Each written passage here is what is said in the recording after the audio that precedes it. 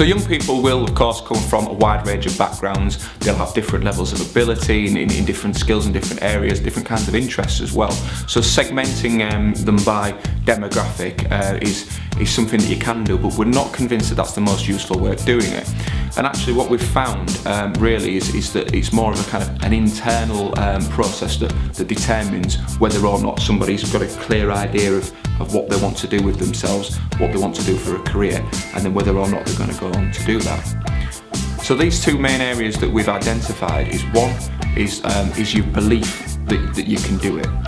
Now, when we're speaking with young people, they've said, oh, anybody can be successful. Of course they can. Yes, there are barriers to that, but you can always overcome those barriers. But actually, there's a really deep-rooted, well, can I do it? So we do have moments of doubt, and we need to kind of work with young people to help overcome those feelings of doubt so that they can then push on and be successful.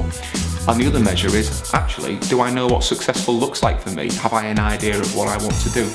So if you know what you want to do and you really do believe that you're going to do it, I mean, that is in itself a good recipe for success. But there are plenty of young people out there with a lot of self-confidence, a lot of self-belief, but actually have no idea what they want to do, so they can find themselves floating around a little bit and at risk of not being as successful as they could be. And on the other hand, you've got people who have a good idea of what they'd like to do, but because they don't have the real self-belief that they can do that, they're not actually taking the right steps to make that happen for them. So it becomes almost like a pipe dream that you're not willing to do anything about it. So what the Successful campaign needs to do is kind of help young people on a path to clarity of both of those things. So you understand it, but then also you understand what you need to do, and then critically you go on and do it.